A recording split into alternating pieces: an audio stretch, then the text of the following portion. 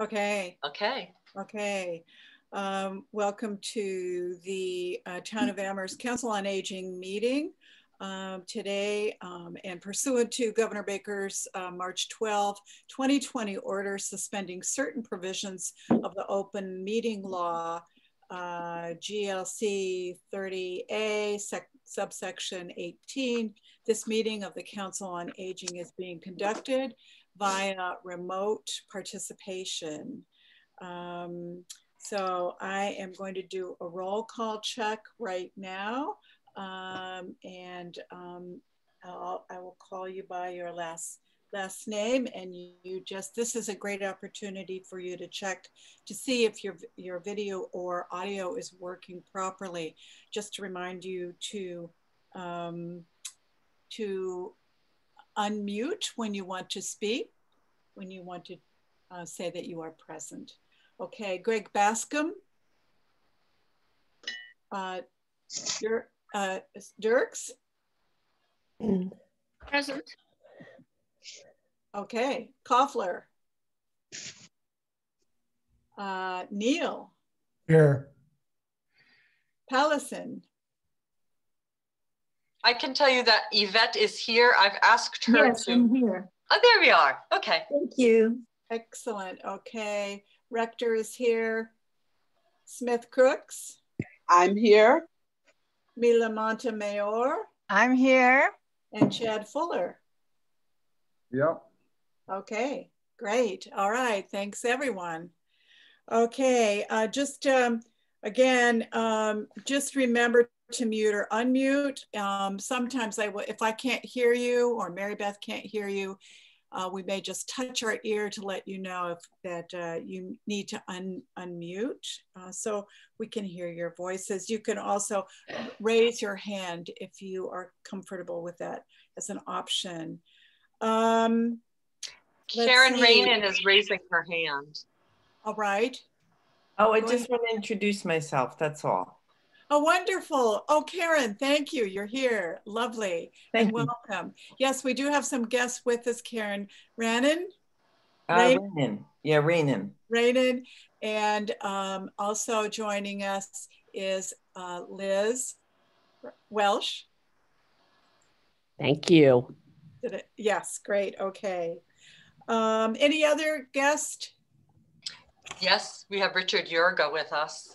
Yes, Richard, thank you. Yes. Yeah. So Karen Rainin is the Senior Health Services nurse, and Liz Welsh is a representative from Amherst Neighbors. She was formerly the president, and now she has another role.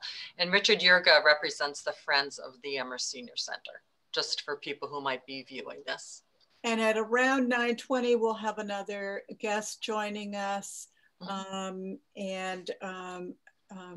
Dragon from the Department of Health. Oh, great. Okay, so let's see here. Let me make sure. I call this meeting to order, and I invite anyone in the public is now welcome to make a comment or express their views up to 3 minutes. If you wish to speak, use the raise hand icon on the lower part of your screen or dial *9 if you are on the phone. And Liz Welsh has her hand raised. I don't know if there's anything that she wants to address at this time. I just wanted to do a quick little message and invitation that we have a couple of events coming up that you all may be interested in, two that go together very nicely. One is creating your age in place plan that is being led by someone named Janet Bunce. And that will be very informative and helpful, I think. And it's coupled nicely with one a couple weeks later called Making Yours an Age-Friendly Home. So just things that you can do. Both of those are kind of anticipatory. Janet works a lot with people who come to her in the midst of a bump in the road. And so part of hers and part of the second one is to help people anticipate before a crisis. And then the other event I just want to give a nice little plug to is political in nature, which some of our events are. And it is titled Challenges to Democracy and the Rule of Law. That's being led by Austin Serrett, who teaches at Amherst College. So that is also extremely timely. anyway, just check out our, if you can always get in touch with any one of us, or you can go to amherstneighbors.org. And if you know people who are interested, anybody is welcome. If anybody needs help signing up, we also can help you with that process. Thank you. Excellent. Thanks so much, Liz, for sharing that with us. So, okay, so as a launch pad for our meeting, Mary Beth is going to boot up a song. Nice. Okay. Just give me a moment. Share screen.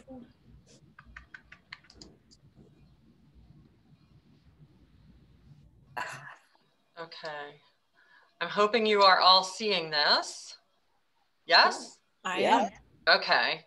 Pat, this is it, right? You bet, you bet. This is a request of the chair. So I just want to make sure I do this right. In combination with my artistic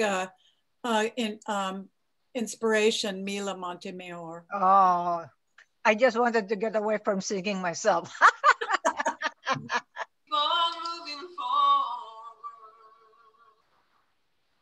Keep on moving forward.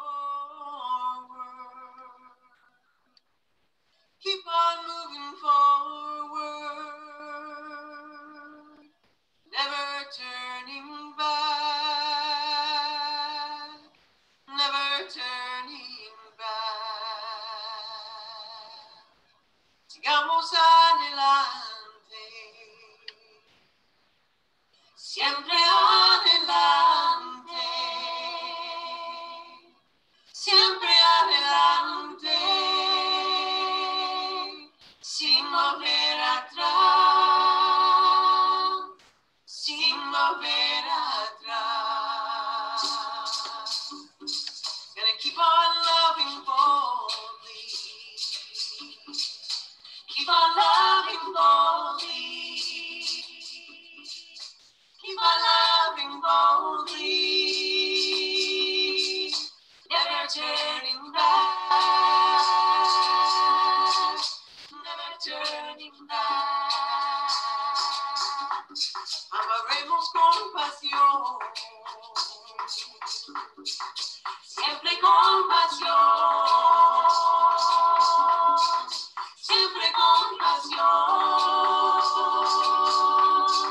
sin volver atrás.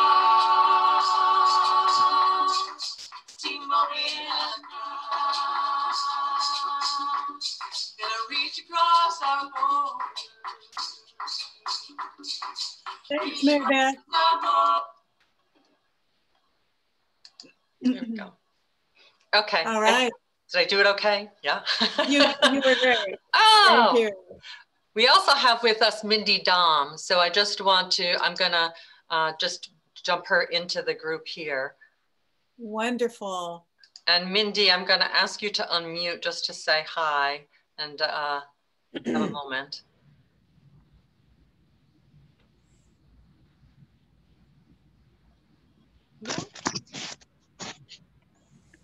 Okay, so I guess, I don't know, I've asked, there we go. Mindy, do you want to check in and just say hi, introduce yourself?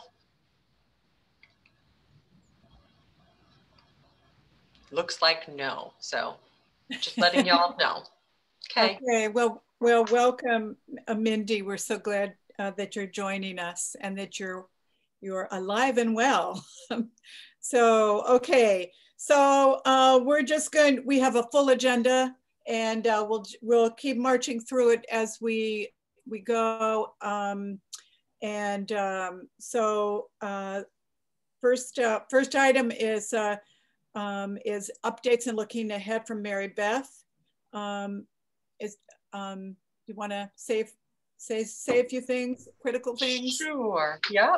I guess, well, a couple of things. I just, as a matter of sort of bookkeeping with all of you, I hope you have received an email via Pat on the conflict of interest law, and both a certificate you have to complete by February 5th, indicating that you received some printed materials about conflict of interest, and also that there is an online training that you have to perform, and that has to be completed by April 5th.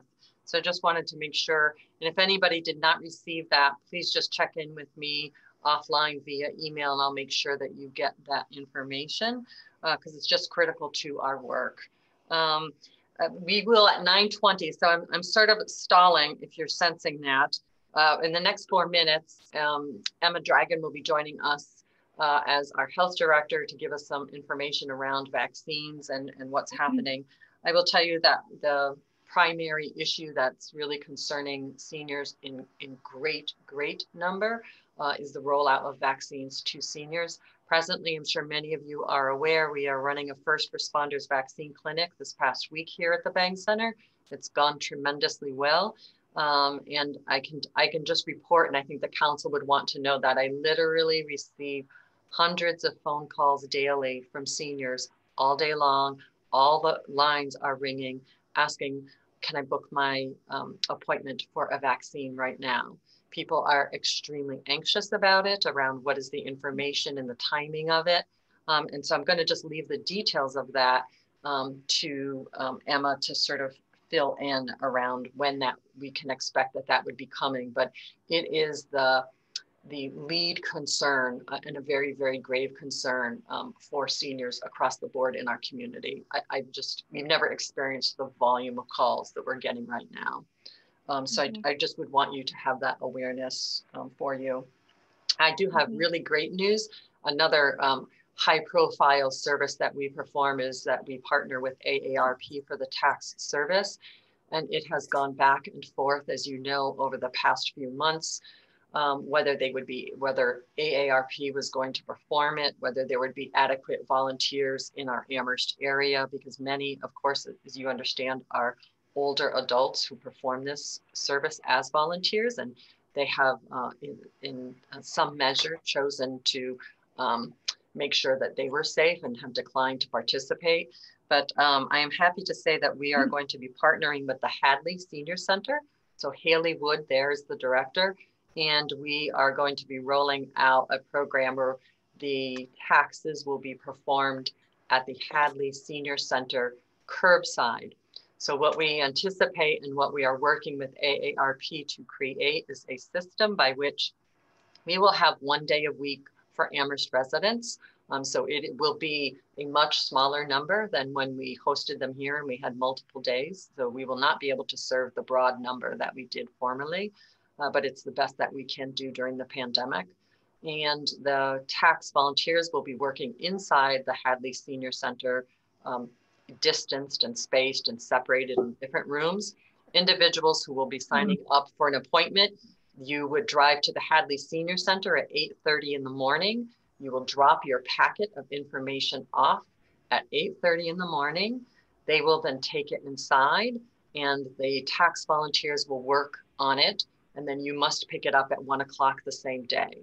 So people also must be available by phone all day long during their appointment from 8:30 to 1, so that if an individual has any questions, that they would be able to. I realize I had taken myself off video. Sorry, folks.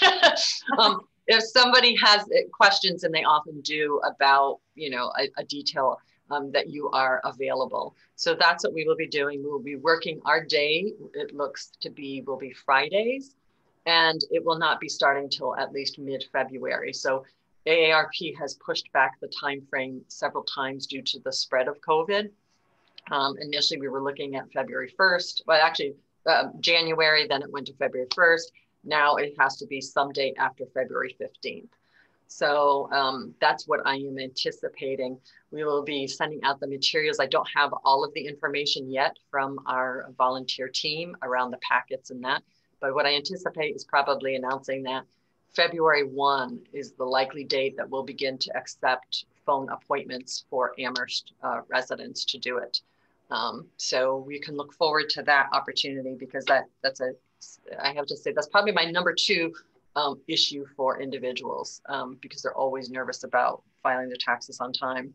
And just with regard to our operation, I'm just bringing to your attention that we have in the town buildings, we have depopulated And here's Emma Dragon. So I'm going to turn it over to her because she is live coming to us. She ran up from the vaccine clinic, and so her time is really precious. And I just want to give her the opportunity to give us the update. Thank you. Hello, everybody. I'm so happy to be here. Thank you for including me in your meeting. I know I'm really excited for the things to come. We're having our first responder clinic downstairs, which I think the continual rollout of the vaccine can be cumbersome and complicated, and there's all these phases and steps, and where do I fit in? And I think all of us are having those questions. And I know that even yesterday afternoon, they had an update for it as well,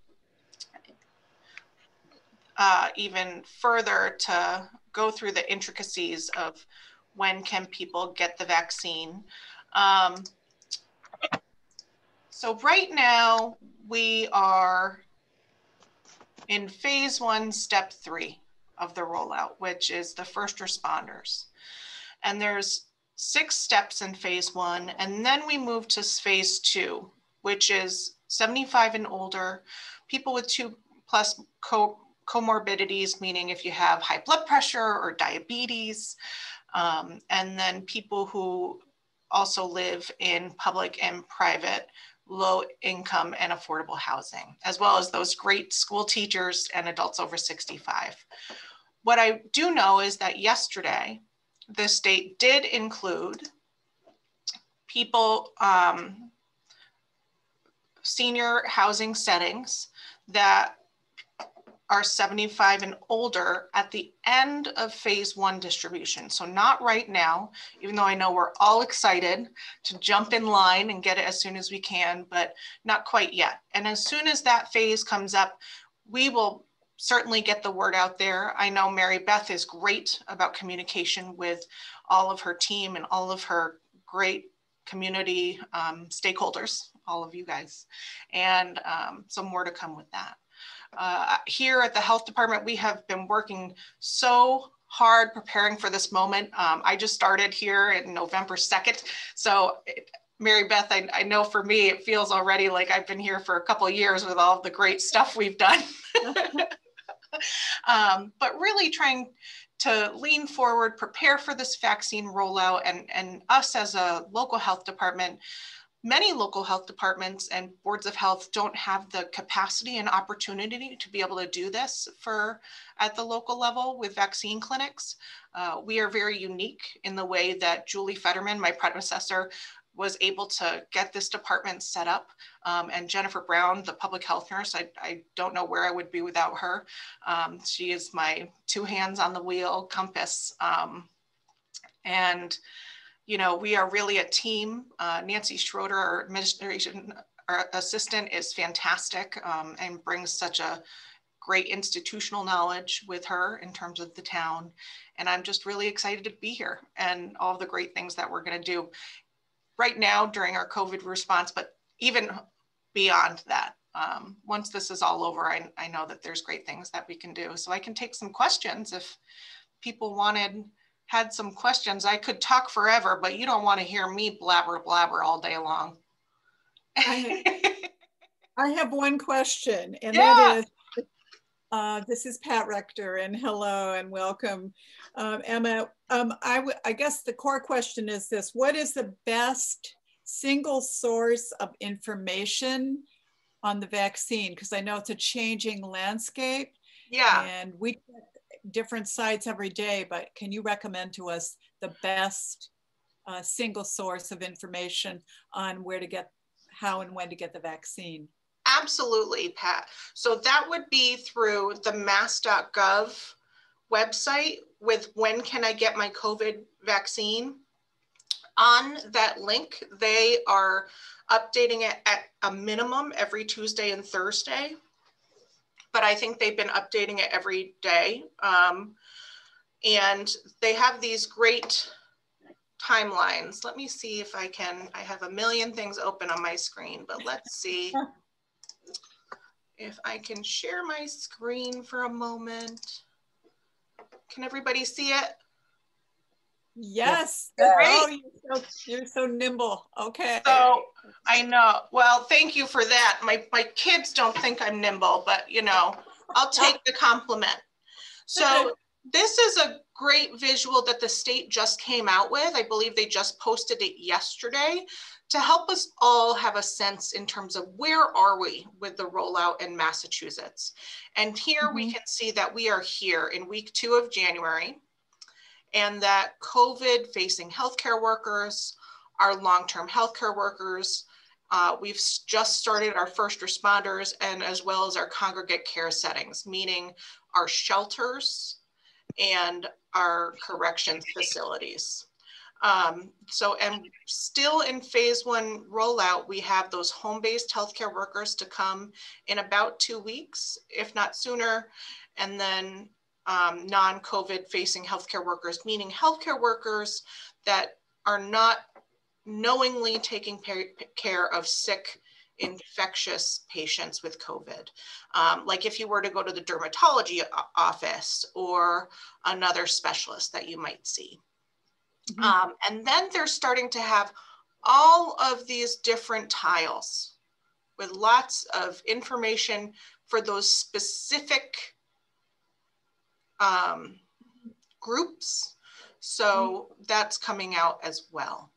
So really this mass.gov website up here, where if you just were to type into Google, Massachusetts, when can I get my COVID vaccine, and click on it, this is where it would come up to. So it's a great thing. And you know, even myself, I use this as a reference for when we get calls and questions for people asking when they're going to get the vaccine, because it changes so quickly. So even I use it as a reference.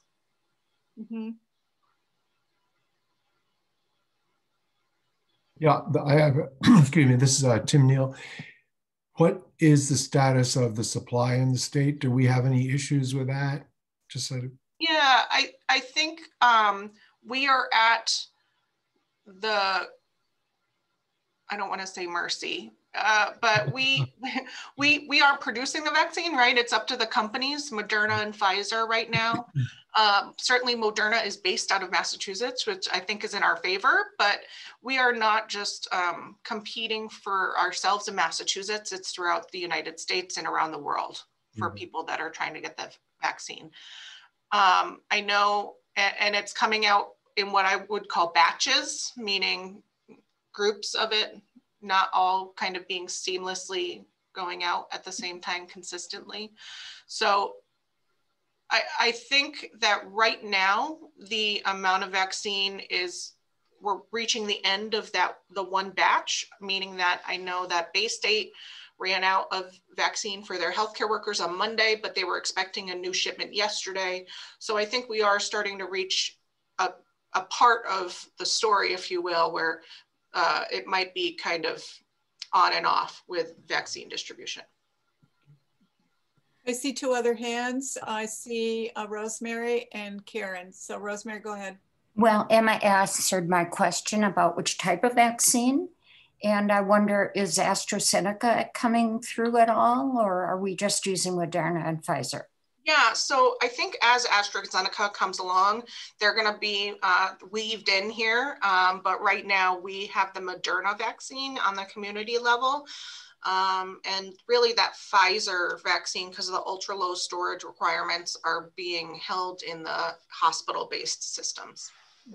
Thank you. And Karen? Just wanted 2 things. Emma, I just wanted to say thank you for all that you've been doing already since you came. You're probably pedaling so fast. So thank you so much. And so I was just a little confused if our information, you know, that we're getting through the news feed in terms of saying now people 65 and over can get the vaccine. How is that, if you can clear that up a little bit compared to what, like the grid that you just showed us from Massachusetts? So that's the CDC recommendations for it. And I think what we all have to remember is there's different information for different steps, right? So the federal information that's coming out is different than many of the the state recommendations for the rollout. And right now, Massachusetts is a little different with the rollout.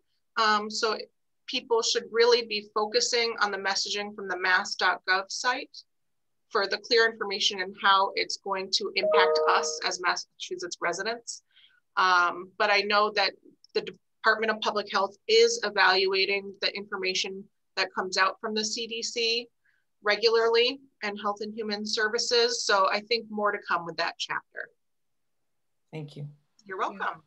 I'm aware, I see Mila's hand, and I'm also aware that Jacqueline had some concerns about sanitizing surfaces in public transportation. Why don't we just go to that? Jacqueline, could you speak briefly to that? Yes, and it will be brief because I'm still working at pulling together the resolution. I use the PVTA van services, and for the most part, I would start out by saying that the drivers wear masks for protection, and they have the signs up. So to that extent, they are observing what I would assume to be some of the standards for CDC COVID sanitizing. However, a couple of weeks ago, I questioned, especially after I was on the van I joined the van with somebody else, and it was not possible for us to be 6 feet apart. And yet I was just biding my time until I was dropped off at my place. But while riding, I asked the driver how often do they sanitize the van, and whether it's between passengers, and he indicated that they sanitize every day at the end of the day. And it made me a little bit concerned because I have a number of people in my family circle and extended family circle in other parts of the country who have contracted COVID and have not been as fortunate as some in some other circles to survive it. And he said they use some kind of cleaning solution that is so strong that it would be hard for the people to endure it. And that still made me concerned, because between passengers, I think that there should be something that could at least give us an illusion of something being sanitized. And so it means, while the service is overall good, I think there are some concerns that need to be addressed. And if there is some way for them to be able to sanitize between passengers, especially. Emma, do you want to speak to that? And I'm afraid, I regret that that's going to have to be our last question. Yeah, I know that the PVTA and other private agencies are doing really fairly well at sanitizing and cleaning. I think one of the challenges, like you said, Jacqueline, is that the products that are approved to clean against COVID infections and viruses are very strong chemicals and do have a lot of off-gassing and can be pretty caustic. So that's one of the challenges.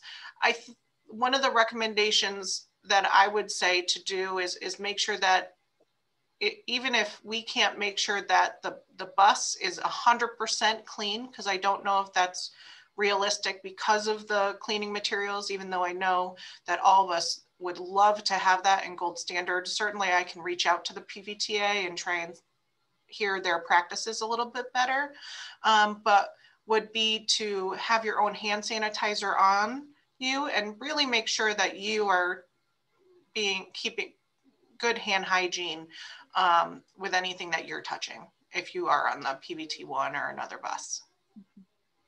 Thank you so much, Emma, for your work and your making room for us, and you're welcome at any time.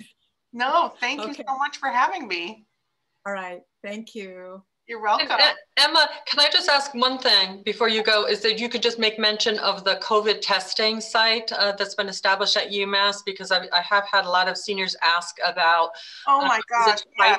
that they should be accessing and how frequently, because the vaccine and the COVID testing go together as a network of safety. That is a great point, Mary Beth, and I'm so sorry that I forgot to mention that. I'm just so thinking about our clinic downstairs. So UMass has a terrific asymptomatic testing site at the Mullen Center. You can just sign up online. You have to make an appointment before, and it takes about 5 minutes to go through. It's very well operated, very great social distancing. You swab your own nose, so no one else has to do it for you. And it's really just in the tip of your nostril. And then you put your sample in the tube and you give it to them. And then they email you the results within about 24 hours. And if you were to get a positive result, they would call you. But other than that, you would get an email. And it's a great service. It's right next door at UMass at the Mullen Center. And they still have availability. I know that they've had availability, I think, every day, Mary Beth, don't you think? Yeah, yeah, pretty much. I was just on the site again yesterday. Yeah. Yeah, and you can sign up to get it once a week for the community members. And we do encourage that. So, because they do say that about 50% of people that become infected with COVID can be asymptomatic. So it's always good to get that test just for that reassurance, I think, too. Okay, thanks so much. Great. All right. Everybody stay safe and healthy, okay? Okay. Thanks, Bye. And I'd like to just add that we have a number of seniors who have called me about the COVID testing, and they obviously don't have the ability to go online or to make the appointment. And so we here at the Senior Center are able to link people up, and I've made appointments for individuals. They've been able to have some email. So those who don't have email, that becomes a little bit more problematic, that the email and the return would come to our email, and then they'd have to come in and receive that email because it's HIPAA protected information.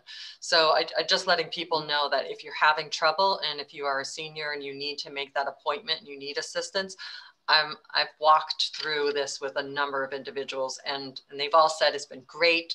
I had a 94-year-old yesterday who said this was so smooth and easy, and it was great, Mary Beth. So please do let people know that we can help them to access that. That's excellent. Thank you. Bye-bye. Okay. So, okay. And so Pat, Mindy Dom did indicate that she wasn't able to speak earlier. So I think she is here on the call, and she switched out the technology, and she just wanted to sort of make a few remarks, and I just wanted to acknowledge her attendance. So she texted me. We welcome her to speak. Go ahead, Mindy. Good morning, everybody. Can you hear me okay? Yes. Good. Oh, I'm so glad. I had to switch technology, as Mary Beth said, because for some reason my microphone wasn't working on my other one. First of all, I'm so glad to be here and to listen and to learn.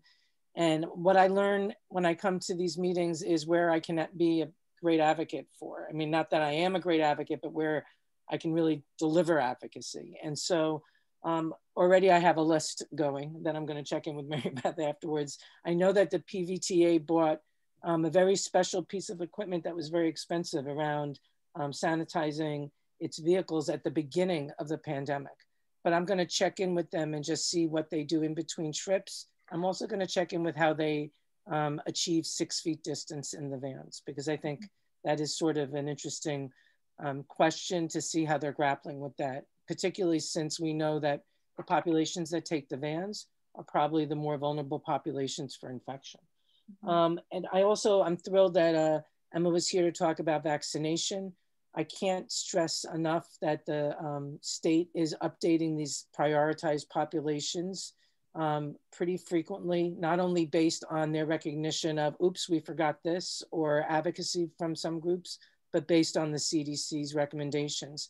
So it's quite possible, Mary Beth, that we might see the state website change today, because it's Thursday, to include the 65 and older, especially because we're taking our lead on who should get vaccinated from the CDC, although the state is in control of the prioritization of that and what the populations are.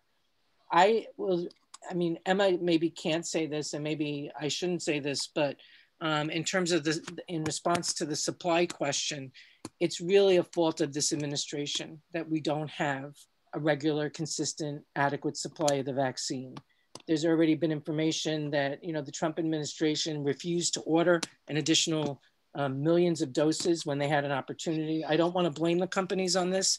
I think the companies actually were sort of begging the administration to put in their orders so they could put vaccine aside for the United States, but they weren't getting those orders. But hopefully that changes this coming Wednesday. And I am really hopeful that with the new administration, there will be, and who's already said, our priority is to get as much vaccine out there as possible, that they will invoke the National Defense Production Act and other levers that they have at their disposal to get the manufactured and the supply up. But I also want to remind folks that in order to really do this mass vaccination, supply is part of it. And supply also doesn't only include vaccines, it also includes syringes, and it also includes vaccinators. We need a workforce, and we need settings. So there's a whole logistic piece that I also am hopeful that a new administration is going to be much more involved in, much more engaged with, and be able to really sort of roll out in a very planned, coordinated, effective way. So I hate to say let's wait till Wednesday, but I think a shift in administration will shift the federal commitment around vaccine in a different way that will be helpful to the state. I also want to say that if people think that they represent or they know people who represent a particular population that's not prioritized, that they think should be, there's an email address on that website that people should write to. They can also, you know, let my office know. We're forwarding those questions to the state. But I do think there's a little bit of, we got to wait online. Hopefully seniors are not going to wait longer than anybody, you know, that are going to be in the front of the line. But for most people in the state who are not over the age of 75 at this point, I think we're going to have to wait. But thankfully, we're not waiting without any prevention available. We have masks, we have social distancing, we have a whole lot of steps that we can take, avoiding large crowds that are available to us. So we're not completely vulnerable. And I really want to stress that prevention is actually here to bridge the gap to vaccination. I love that, Mary Beth, you brought up the UMass site. That site is continuing 4 days a week until January 21st, and then it will be reduced, but still available. So it's not being eliminated just because students are coming back. There'll still be community testing. The by appointment part of that site is really important because it not only allows them to know how many people to expect, but more importantly, it keeps the crowds down. So it keeps the potential for infection low. And that's going to be really critical, especially as that site opens up to do more things, whether it's campus testing and vaccination. UMass this week, I believe, that site is also being enlisted to do first responder vaccination for the region. And many of us in the legislature hope that once first responders are vaccinated, that site will continue to be a regional vaccination site for other populations. That hasn't been determined yet, but we're hoping that why start new when you've got something else going. So thank you so much. I could actually talk for the whole morning and I'm not gonna. But I just want to make sure that people know that if you have any questions about what the state's doing, what they're not doing, please feel free to reach out. Advocacy for state agencies. My office is working remotely, but we are still working. And so if things come up and they involve a state-funded program or service like the PVTA, that you'll feel comfortable reaching out. And I just want to really shout out all of your efforts and Mary Beth in particular for being a real local hero in terms of trying to figure out how to deliver services to a vulnerable population when all of our usual ways of delivering services are not following public health guidelines. So I thank all of you for your volunteer efforts on this. And Mary Beth, I am an admirer and a fan.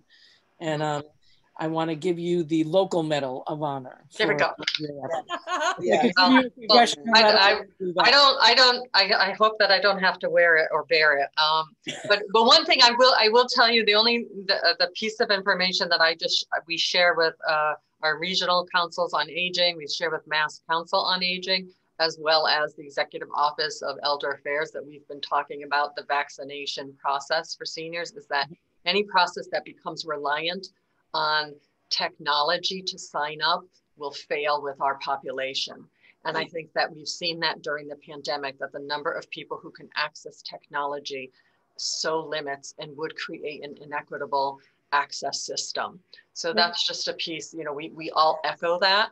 So I know that we've been able to cobble together appointments for COVID testing for those who want to, but many people I know we don't catch because they don't have access to technology. They don't know how to use it. It's just, they'll tell me like, that's just too overwhelming. I'd like to buy and I don't want to bother with it.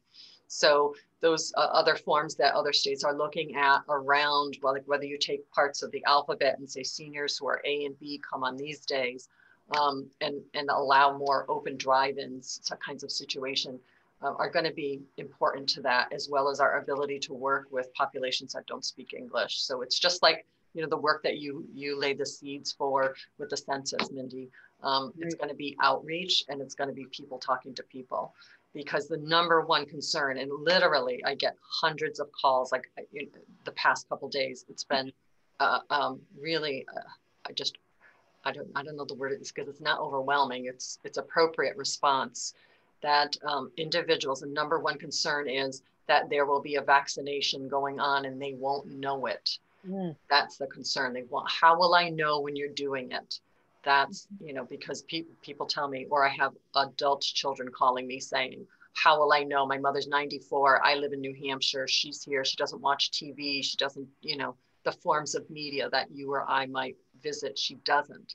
So it's going to be an interesting reach out. So that's the only piece of advocacy that I would like to share. Well, I think in my following up on that, because what I will do today is I will follow up in two different directions on that. One is with the Secretary of Health and Human Services, who's taking on this commander role, and the other is with my colleague, Ruth Balzel, who's the chair of the Elder Services Committee, or at least was up until January 5th, and I think probably still acting that way while our committees get trained out. Can you give me a sense of what are the alternatives for people who don't rely on the traditional sources of media to find out? Like, what would your recommendation for your population in Amherst be? Would you want to make sure that you had people who could go knock on doors, phone call? How are we? Yeah, some of them, I know that we're going to have to knock on doors. I have people who still just write me letters. They don't have a phone. They don't want a phone. They don't read the newspaper. So some of this is going to be, we have databases, we have robocalls, but we're going to have to use our flyers. We're going to have to use multiple levels of communicating to reach seniors. What I'm thinking is, not necessarily here today, but maybe you and I could also meet with other interested people, and we could figure out how I could, not just what I can make sure happens on the state end, but how we can mobilize locally. I see a question from Tim, and I just want to also just add to that, language communities. It's not clear to me how people who don't speak English also learn about these things. So that's just another concern. Tim, go ahead. Quick question. Does the state have an opinion or a policy regarding second doses versus vaccinating everyone first? At this point, they haven't said that they do. I think that's going to probably be something that they're going to recommend in the next, I'd say, 2 weeks. And I say that because of the potential for this other strain of the virus coming down the pike, and wanting to make sure that as many people get vaccinated as possible before we start to see that, or until we start to realize that strain is in the Commonwealth. So they haven't yet said first everybody gets first doses first, but we're hearing that from the incoming administration. We're hearing that from other public health people. So I think it's just a matter of time before they say we're going to use whatever supply we have. I also think that they probably are reluctant to say that until they know there's going to be that second dose. And I don't know if they know that supply of the second dose is, I think that's what we're waiting for a new administration to say, is that go for it, because we're going to employ all these other measures to make sure that we have an adequate second dose in 3 to 4 weeks. Thank you. So I think right now it's just, 3 weeks for the Moderna and 4 weeks for Pfizer, and keeping with that track. Thank you for that question. Thank you. Good. Okay, folks, moving on Question to Mary Beth. I wanted to make sure that you, if there are any other updates, and kind of morphing into, and I think one of the updates has to do with walkability. But yes, before we get into that, if there are anything else you wanted to add to your update besides what we've discussed? Yeah, no, I guess it is that we're in the planning stages for launching our age-friendly, dementia-friendly effort, which the town will be proceeding with. We'll be forming a working group, and then I'll be working with the Pioneer Valley Planning Commission in July through a grant, and we will be conducting a large-scale survey of all of Amherst seniors and getting a better sense of what the needs are, the priorities. Those two labels. I'll be bringing some more information for you about what the age-friendly and dementia-friendly labels mean and what they translate to. But basically, if you think of it as the social determinants of health, so everything from transportation to the hardscape environment, to healthcare, to education and culture, looking at what we have here in town, both mapping our resources that we presently have, and then putting forward a plan of how we're going to continue to make it accessible and friendly to individuals who are aging, and also those who might be experiencing dementia. And of course, the statistics on dementia are rising. They are anticipating upwards to a 30 to 40% increase due to the isolation due to COVID.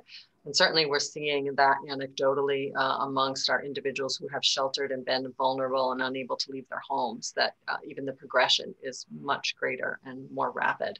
So we have a lot of work ahead of us, and I will be bringing information at the next meeting with a presentation on age-friendly, dementia-friendly. And then the walkability piece, Pat will introduce, but I have some really great news around proceeding for a grant that Karen, Pat, and I believe, were the two of us participated in.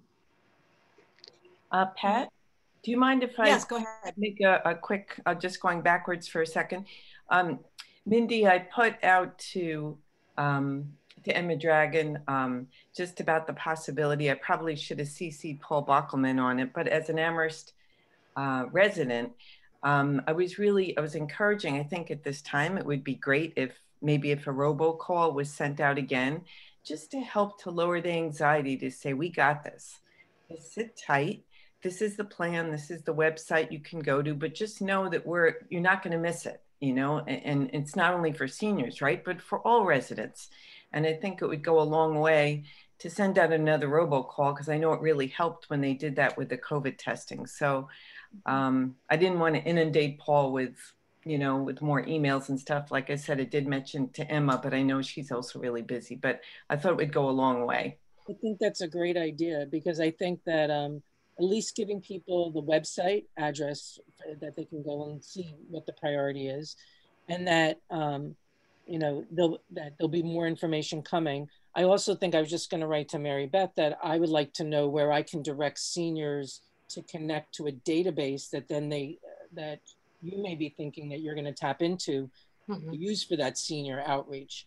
And it may be an appropriate thing in the robocall to say, if you know a senior who's concerned, please make sure that they are part of the senior outreach or whatever, and then give information. Because I think the more that we can sort of almost like push people to information portals that we know will have the information now, the better prepared we'll be when the supply comes and when the prioritization gets clarified. So I'm like in the middle of writing an email to Mary Beth saying, let's get together, but I also want to know where I should tell people to go. Like if you're using a particular database to do outreach, or that you anticipate using outreach for, I want to make sure that people know that now's the time to sign up for that database. Right.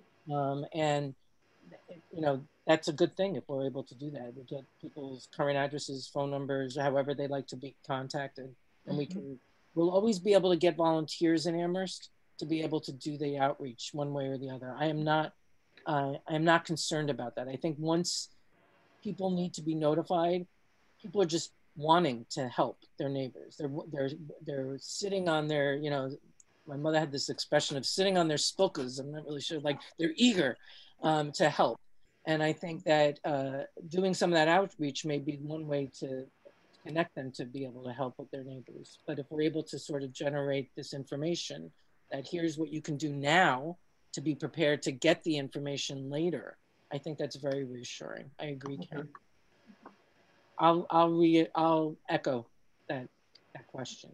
I think before they used the robocall to advertise the free testing site for symptomatic individuals, they might have been reluctant to say yes to that. But since they've used it for that purpose, they may be open to it.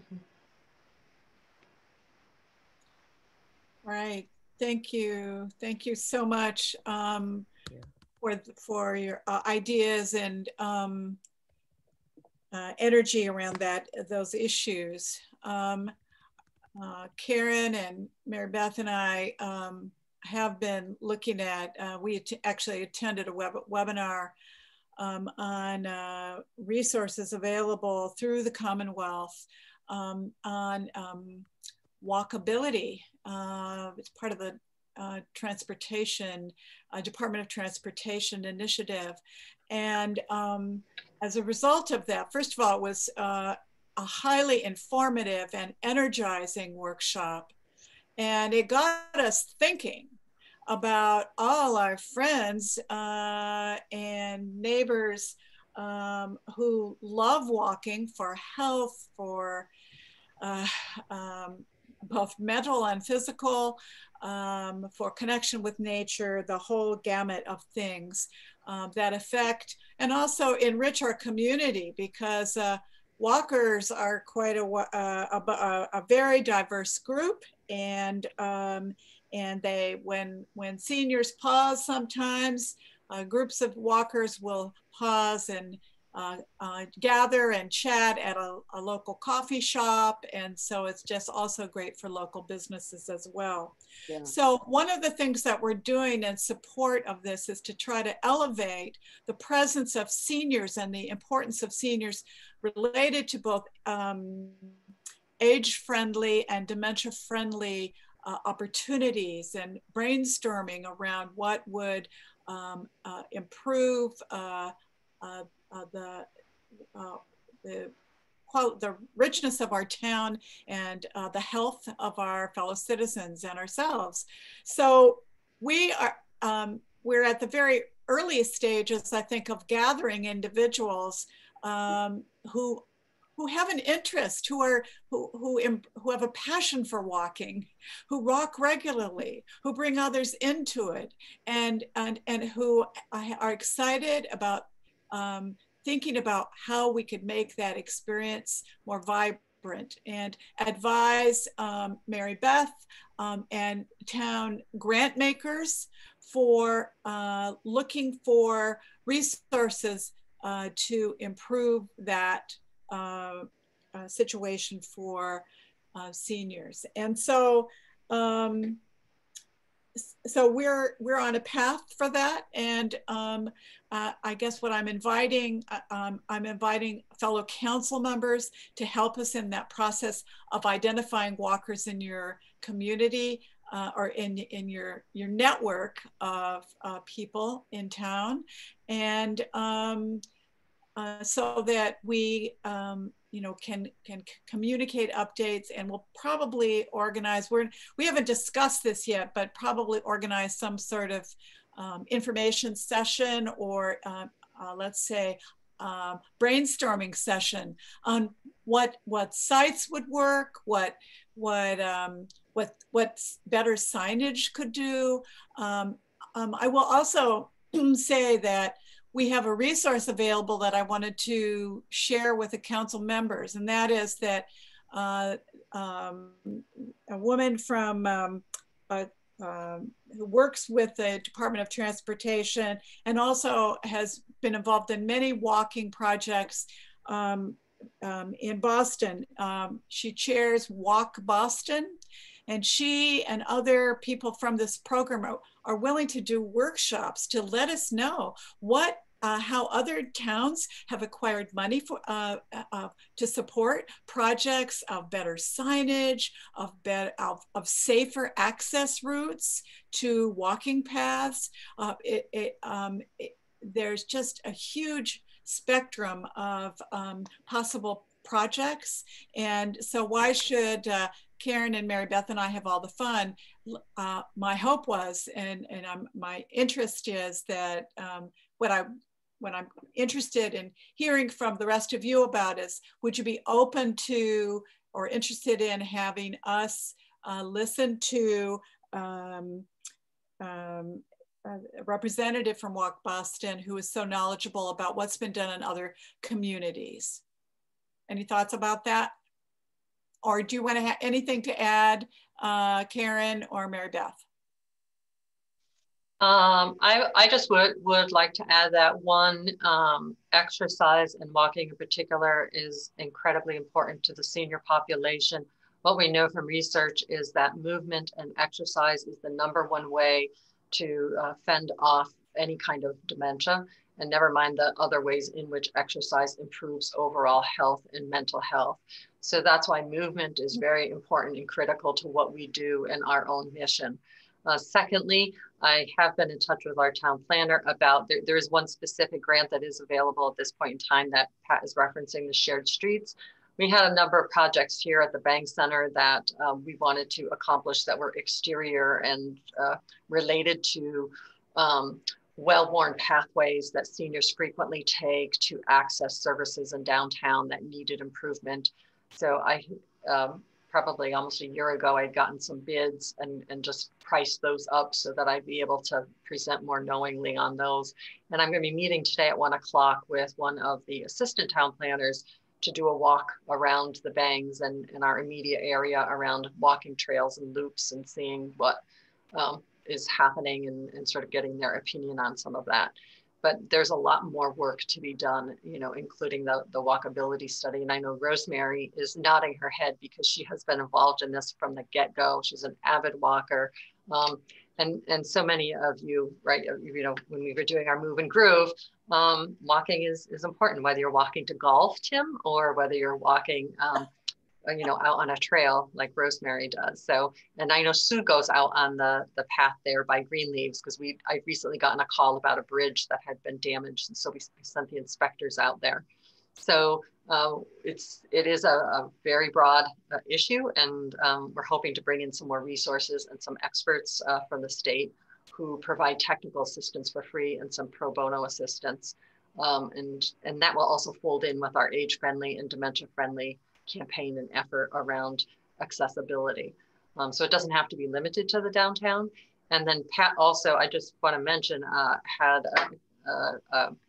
a colleague, and she and her husband have actually mapped out a number of walking routes and graded them by difficulty and terrain, and has done a tremendous amount of work. And so I'm going to be working with her to create some online materials using what she's created, and then also having it put into like a booklet form that seniors would have and available, and it will include some maps and trails. And we're going to be working with some students on that project to buttress what she's got, and we're very excited about that. So move and groove, keep walking, and yeah. There has been such enthusiasm. I mean, I've just reached out in my own little area network of people at Greenleaves, and my gosh, the enthusiasm just blows my hair back. There's just such great interest in this. So my sense is that we can really make some progress in this area for this first round of funding and possibly more. But the key, I think, is organizing and identifying folks who are passionate about this topic. That'll help us in this issue and other issues of importance to seniors in the future. So the name of the woman from Walk Boston is Leanne Taylor. And I was looking through my notes about that. And anyway, there'll be more on that as we move along. I'm looking at our time and I'm looking at our ambitious agenda, and I'm thinking that we will probably, there's a few items that we'll probably table for next time. They're not so time sensitive as some of these other projects. Let's see. Pat, I have a comment to make that may be time sensitive. As far as the robocalls are concerned, I think it's important that a lot of attention be paid to the robocalls being spoken slowly and clearly, especially web addresses for everyone, let alone seniors that have that. It seems like everyone younger than us speaks 100 miles an hour today. Even people that have some years on them are speaking faster than I can comprehend much of the time. So we need to make sure that those robocalls are slow and clear when it comes to a website address. That's an excellent point. And yeah, because otherwise it becomes a source of frustration, and it's important information. People are taking the time to reach out to you, and you've got your pencil in your bathroom. So you might not get the information that you need in order to be aware of it. So we don't want it to be another source of frustration for seniors, that's for sure. We don't need any more. Thank you. Okay, I see Chad's hand up. Yes, I'm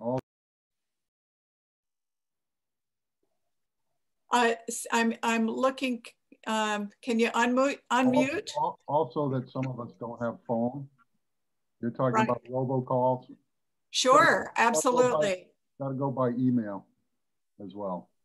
Right. I think that it's clear that a variety of methods are going to have to be used. And so I would echo what Mindy said about, you know, neighbors looking out for neighbors and identifying others who need information, particularly, and reassurance as well. Yeah, and I have to think that those systemically hard to reach populations, you know, again and again get overlooked in these, you know, in these, being able to receive information that will help protect health and well-being. So there's no doubt about that. We need to figure out strategies for overcoming obstacles. Yes. So, and I'm hearing some good suggestions from all of you. I'd like to turn next to the updates on our committee structure. And let me just, I sent you some documents even today. And let me just tell you what my process, our process has been on this and where we stand. Just as a reminder that we realized that having 5 committees on in a group of 9 people was perhaps not terribly realistic. And so really, I would like to recognize the great help that one of our most seasoned members, Rosemary Koffler, has had together. She and I have been noodling together over how we could be leaner and meaner, or maybe leaner and kinder, in figuring out how to eliminate the 5-committee structure and replace it with 3, but also to delineate something about the charges of these committees, to give them some direction and some tasks to consider. She made an important point with that I agree with, that that as action groups work with problems that they're always that they're prioritizing, and these are you know, these times right now are an example of the need to be able to be nimble and pivot and sometimes triage to the most important activities. So I guess I'm thinking that, and so anyway, so I tried to integrate her thinking about this and my own thinking about this, and come up with identifying and naming more simply 3 committees, and coming up with a charge for those committees. I think my sense is, and I'd love to hear more feedback from you, is that the committee charges themselves, I think, you know, maybe that's useful as a working, it's, I guess, let me back up and say that I think that the committee charges are inherently fluid, likely to be fluid. They can represent some, the list that I have put are some of those activities that come to mind in this present moment and perhaps for the year ahead. But I have a sense that that might change over time. So that might help us shape where it is we're going. So I'm looking, and sort of looking at this working document, I want to just call your attention to a couple of things, and then we can open up for more discussion. So there are 3 core items that I've included. 1 eliminates the 5-committee structure and replaces it with 3 of committees: well-being, program and services, and community culture. The second item is encourages every council member to participate in at least 1 committee.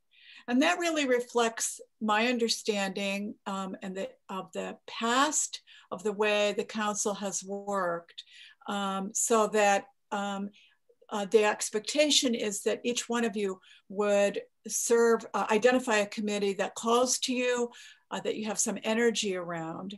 And I guess what that, you know, what that might mean is that you participate in some way. That does not mean you need to chair it. In fact, it's probably a good idea to bring in other leaders, because part of, I think, what we're trying to do is democratize and enliven the participation of fellow seniors, to diversify the participation of fellow seniors. And so I think the presence of council members, though, on the committee does help any committee keep its focus, at least that is consistent with the mission of the Senior Center of Senior Services, and also serves for the committee as a source of information that's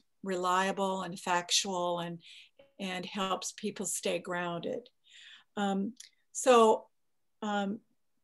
We may all want to discuss that further, but I want to ask, I'm sort of bluntly asking each of you if you think that that's something, if that's a reasonable requirement or expectation of your time and talent in service of that purpose. And finally, the committees, should be populated with individuals committed to becoming involved in some way in helping the committee.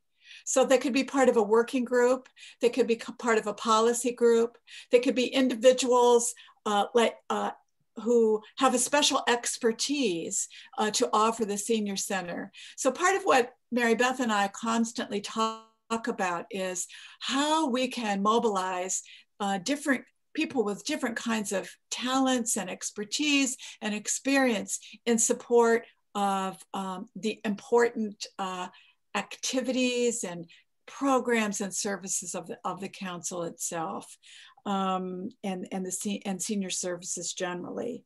So yeah, and a component of that would also, that we've been discussing, is when we're perhaps making a little more of I don't know, respecting and maybe elevating people as associate members. Associate members of the senior center are kind of like super volunteers. They're doing the work that keeps us going. Our council does work that keeps the senior services going and responsive to the communities in which we live. But we cannot do our work alone, obviously. And so having an associate membership, associate members like anyone, of course, could attend our meetings, and we might well invite them, but they're not appointed in the same way that each of us has been appointed. So that's the overall plan. And I guess maybe that's the best place to start in reviewing this working document. Any thoughts on any of this? Pat, Mila, yeah, I see you. Can you, excuse me, can you tell us again the 5 major committees you have, and then you said you want to reduce that to 3? Yes. I mean, I'm saying yes too quickly because I don't have it. Let me see. Let me just see if I can pull out the original text on that. We had a committee on, hold on here. Trying to think of.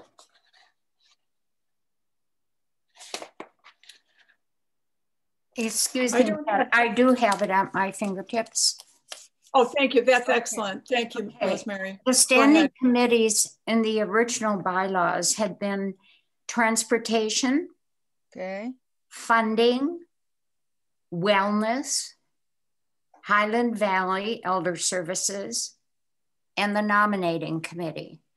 And we had determined that the nominating committee is really shouldn't be a standing committee anyway. It's an ad hoc committee, which is appointed only at a certain period of time for 1 month.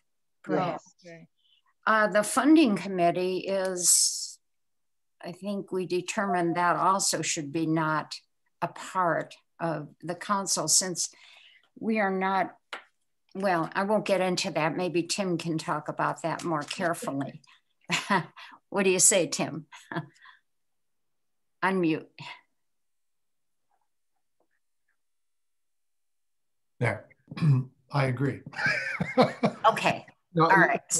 Because, yeah, it's more appropriate for the Friends and others to do the fundraising than us as appointed members of the town. So without getting into all that detail, I agree with that. And Highland Valley Elder Services is also, we have a representative there to Highland Valley. In fact, Pat has graciously volunteered to do that. And that is not really a committee per se. Yeah. So transportation perhaps and wellness are both. And those would be included in the document that we establish for well-being programs and services and community culture. The 3 committees to replace what we have now. that doesn't, the reduction to 3 committees does not reduce in any way. Does not reduce the workload, I'll tell you that. Right. And I see Jacqueline's hand up. Thank you. Can you hear me? Yes. I think this is a good breakdown, and that maybe the idea of having. Jacqueline, excuse me, we're having trouble hearing you. Can you, I don't know. Mute something, let me see. Hello? Can you hear me? You're actually Yes. on two different times. And okay. We're getting feedback. Okay, is this better? Yes. Yes. I think this is a good idea, and perhaps we can look at having subcommittees or work groups, as you suggested, and that, because you've gotten the basics of what we are looking to be doing. One is look at well-being programs and services and broaden the community. So having subcommittees within the committees. Yes. The terminal, I would agree. I guess one of the things that I'm learning humbly is that the language matters. That a working group, for example, does not have the requirement to establish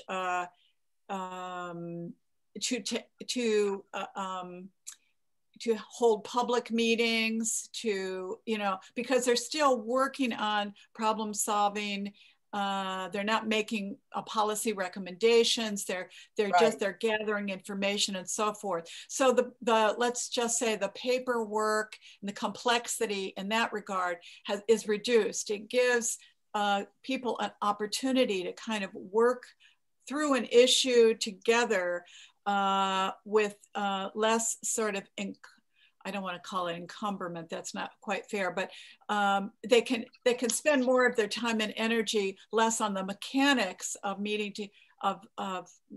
together and setting up public meetings and recording and minutes and all those things, and spend more time focusing on some problem solving. So working group is something, and Mary Beth could speak to that more.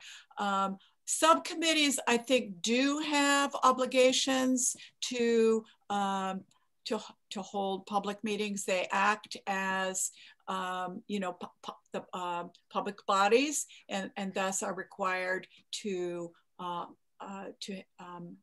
have post their agenda in advance, 48 hours before. That distinction is important. And I think, and I'm just expressing myself here on this one, that we need to be able to have those energized people who want to do some really some practical work together, to be able not to be encumbered and to be able to focus on that work and to make progress on that. So that's, I hope that's a help. Those distinctions are helpful. Yes, yes. And I think having laid out the charges in conjunction with that makes it even more helpful, because in the course of working on committees, one can begin, or one's people can begin to see some of the issues that are emerging, and while they have a broad charge, they can adapt some particular activities to specific needs. Mm-hmm. Okay, any other comments from Tim? Oh, okay, I'm unmuted, thank you. Yeah, I like these committees and the document a little better than the first time. As you recall from the last meeting, when one establishes committees and structures like this, I think we need to be clear, and we need to be direct so people understand immediately what we're talking about. That details the titles, the charges, and so forth. And I think this is a much better summation of that, and I appreciate the edits. So I have a couple of editorial comments about the document itself, which is I think the first one, well-being, I think it's well written. On the charge, on all of them, they start, this is a minor point, but they start to explore ways. I don't think you need the word to, you can just start with explore ways of, and then the charge with a second advise and so on, and eliminate the to. That's just a minor point as an editorial comment. Now, more substantively, program and services, we mentioned in an earlier discussion today, the word accessibility. I think that's really important. And in a way, that's what the program and services does. So I would, on the first bullet point, we say, review, study, and make recommendations necessary for safe, reliable transportation. And I would just add and accessibility, just as a suggestion. So we have it in there so people know that's where one addresses accessibility questions. Absolutely. And accessibility questions, I would echo that, would go to really all our programs and services. Yeah, I know. Yes. So that would be one suggestion. And then the third one, I just don't understand immediately what community culture means. So I would suggest changing that title. And I would change it to, this is a suggestion from me, to inclusiveness and culture. And that sort of broadens what this whole topic talks about. Community culture by itself, standing alone, I just don't understand myself. I don't understand that. And one suggestion would be to just have inclusiveness and culture, something like that, that more pinpoints exactly what this committee is supposed to be doing. Then all the bullet points in the charge relates to that. So that's just one suggestion. And then the third, or related to that, I don't understand the charge. I don't understand words like achieve a wider wisdom in communities. I just don't think I don't know what that means. So I just don't feel comfortable with the wording in that charge. I actually like Rosemary's draft better, the one that says that her charge was older adults and so on and so forth, if you have that in front of you. So that would be one comment. So those are, I have a couple others, but I don't want to dominate here some of the specifics, but those are, let me start by starting there. Okay, thank you. Okay, let's see, I see Rosemary's hand, and I see Jacqueline's hand, and I see Yvette's hand. So let's see, we've heard, Yvette, we haven't heard from you yet, so why don't you speak up? And I see Chad's hand too. Okay, thank you. All right. As I was reviewing your document, I was struck that, well, I was attracted to the second and third parts, right? How to involve community, the seniors. And then I was struck that if I was doing that, I'm not sure, but I would imagine others would also be drawn to particular subcommittees. And I also then thought, well, this is an opportunity for service. It looks like it's civic service. And I think it's important that maybe as subcommittee members that we learn something that we didn't work on before, perhaps, because it's sort of like preaching to the choir, you know? So that's all I want to say, that it would be good to challenge ourselves, maybe by joining a subcommittee that it's not something that you would be drawn to begin with. So civic duty and learning something, challenging ourselves. Okay, I'm getting feedback. Okay, all right. That's We it. did. That's all I wanted We to did say. hear you.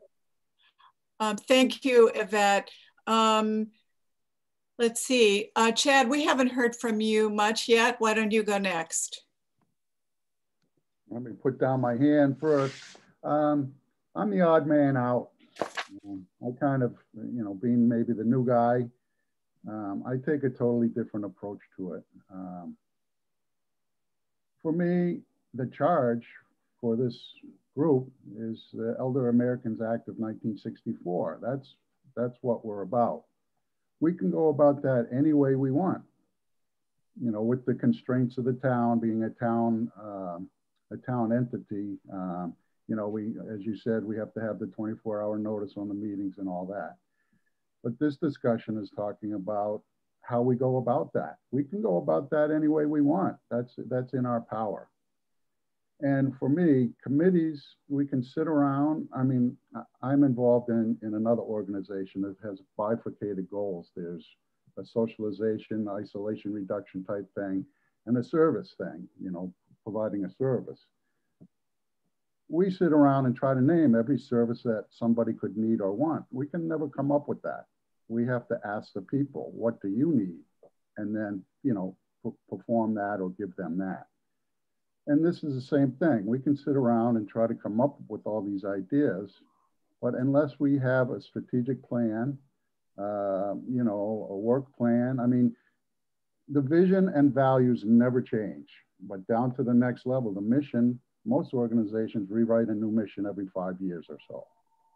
The mission comes from data.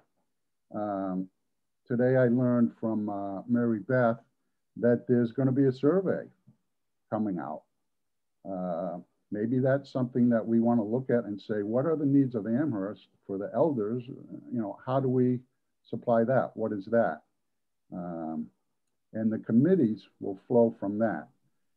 From that data, we begin with the next level, which is what is the mission for the next 5 years?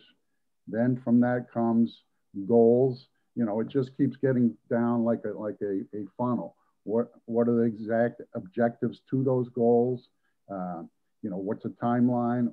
And even all the way down to tasks and what individuals need. So to me, you know, the committees come from that larger plan. Okay, thank you for that. I see Jacqueline. No, she just didn't lower her hand from the last time. Oh, okay, all right. Okay, I see Rosemary and Mila. Go ahead, Rosemary. I did have a number of comments about the document that you had sent out, Pat, originally. And I'm wondering actually if I'm able to share my screen because I put a number of things in red. Let me try that, okay? Sure. Let me see. Let me see if I can do that.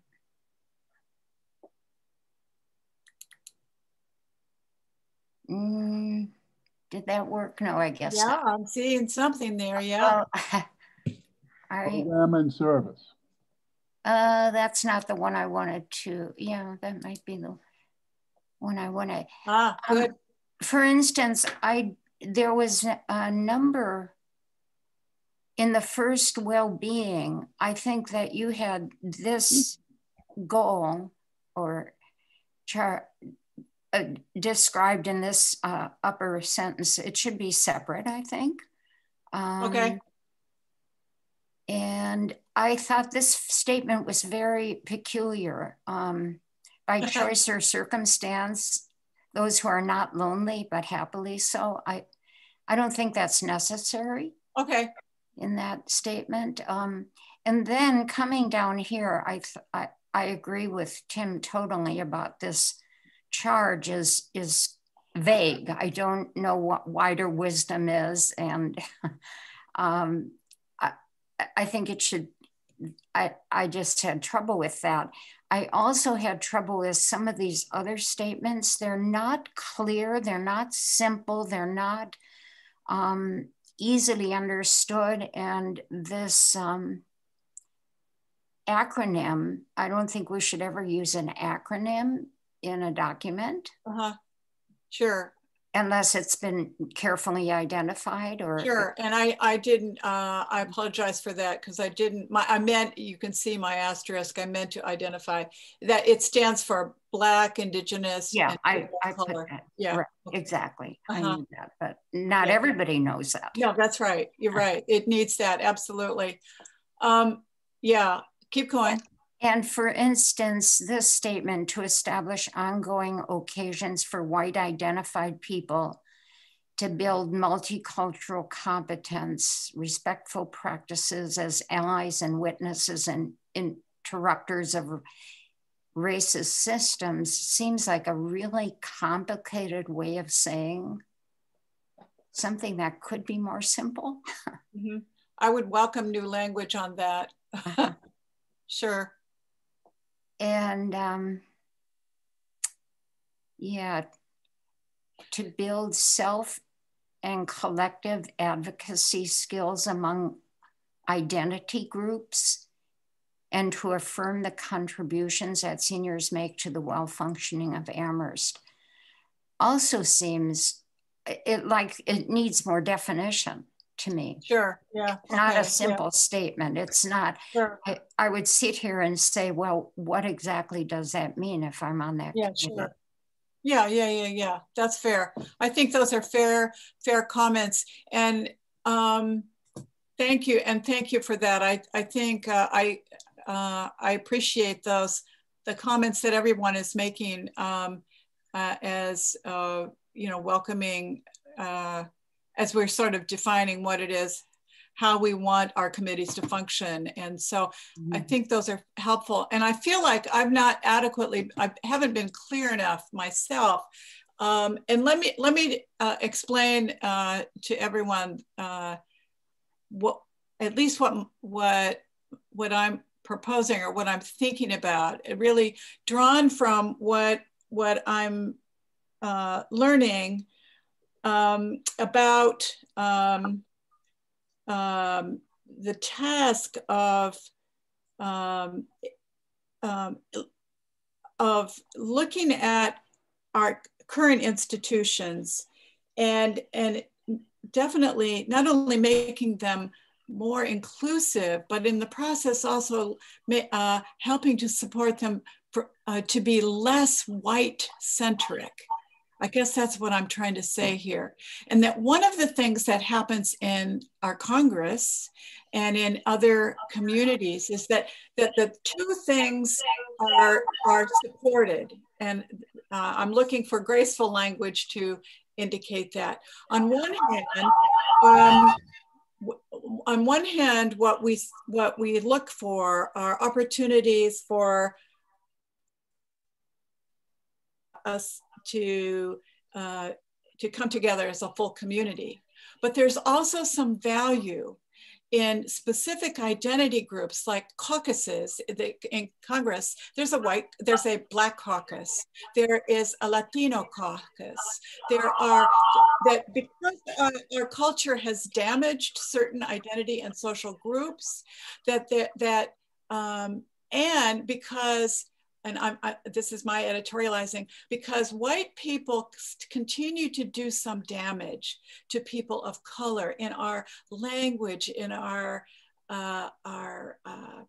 holding, let's say, holding on to power, and not and old ways that have the impact of adversely and disproportionately impacting people of color. That there is work for white people to do. And I wanted to be bold about stating that, but also to recognize, so that's kind of one problem to conceptualize. But I do think that doesn't mean that we create new ghettos of different groups.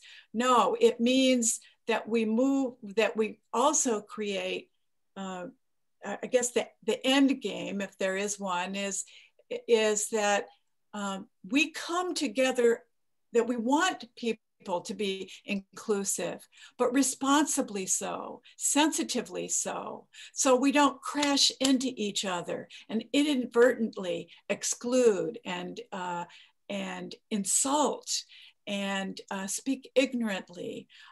So that's what I guess what that's what I'm looking to do. So I would welcome, you know, and I'm just looking up at the time now because I promised Angela that we would be, she's got another meeting that she has to slot into this space. I want to recognize Sue. She's got her hand up as well. Go ahead, Sue. And unmute. Okay, good. Yeah, that's just to say in 5 minutes, Angela wants us off. Okay, thank you. All right. So I would say, so here's what I'm going to ask. This is a vitally important conversation, and I really want us all together to get this right and to figure it out. So I'm going to ask anyone who who could work with me, email me, call me, that sort of thing, so that we can polish these things up. Do connect with me. And I think Sue would probably like to hear, and then we'll continue this conversation at our next meeting. And I guess, and the next thing I want to just add, and we'll add other topics that we didn't cover today. Those will appear in our next meeting. And Sue, would you be looking for, would it be helpful for you to have an approval of motion for approval of minutes? All right. Do I hear Tim? I have some changes or additions that I should email to somebody. Okay, it could be, you can either email them to me. Okay. All right, thank you. And Tim, your hand was? Yeah, I was going to, just to be formal, then I would move that we adopt the meeting, the minutes subject to the changes and adaptations from Chad, assuming they aren't substantive. If they are substantive that we have to talk about, then we shouldn't address, but assuming it's just sort of technical things, then I think we could approve the minutes. Okay, do I hear a second? Second. Second. Okay. All right, all those in favor? Aye. Aye. Aye. Aye. Jacqueline? All right. All those opposed? I see no opposition. Do we have a quorum supporting the minutes? I think we do. Okay. All right. All right.